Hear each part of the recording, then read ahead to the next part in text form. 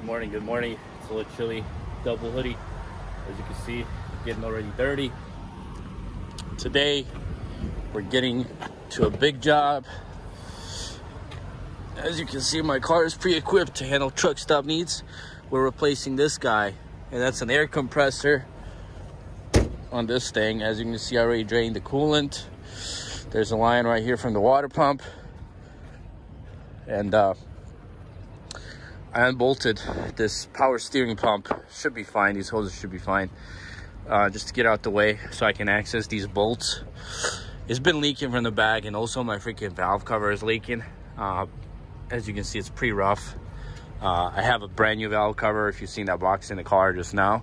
And I also have a new seal and new bolts. Since I'm draining the fluid, this hose has to kind of come out to get this thing out. You can do it without taking it off, but you're probably going to end up damaging your valve cover, at least to my skill set. But yeah, here I'm also replacing the fuel pump, which is right here, and also the air governor right here. And all of these coolant lines are also going to get replaced, which are fairly old. And then we'll see how these clamps are doing, but these hoses should be fine. And then I also have this braided hose that goes back right there. Because to my understanding, when these get old, they start throwing oil into the air, and usually these lines clog up. Plus, this line is not that expensive. It's like $50–$60. So might as well replace it. Air compressor is leaking on the other side. This thing was not touched on this rebuild. So I was like, you know what? I'm just go ahead and do this myself. I'm going to have a buddy come in and help me put a new one in, because this thing does weigh about I think 70 pounds. And it's kind of a pain, especially I want to throw gasket maker. However, it is sketchy if you throw gasket maker on it, because oil inlet is right here. This is your oil feed line. I also bought that brand new, but oil drops into the crankcase housing, which is right here. So if you put gasket maker and it covers that crankcase housing, well, that's not going to be good news. So you just got to be careful with that.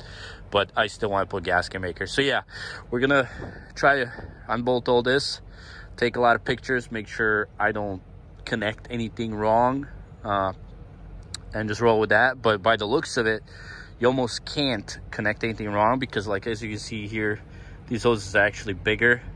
These fuel lines are actually also bigger.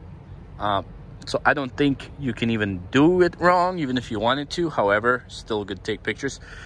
This compressor, beginning of the year, used to be I believe $600 at Freightliner, and now they're $1,000. However, I found a place in Chicago. I watched another YouTuber that talked about it. A place in Chicago, it's called Rebuilders Enterprises, I believe. If you're interested, just ask, I'll tell you. They're on eBay, and I bought one for $325. But it's Reman. Freightliners is Reman as well. It's Bendix brand. It's got a warranty on it. So that did it for me. Yeah, the Vault thing is the champ of the day.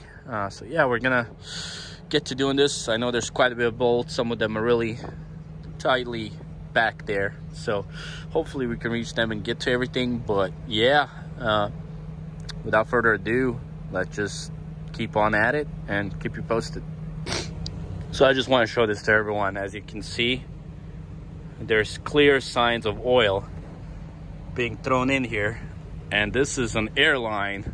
There should be zero oil in here, but as these things get old, they'll start throwing oil, and I guess then they'll go into your air dryer, and it can be good news. But yeah, let's continue. All right, after battling with that thing, I found the best ways for me to stand up over here.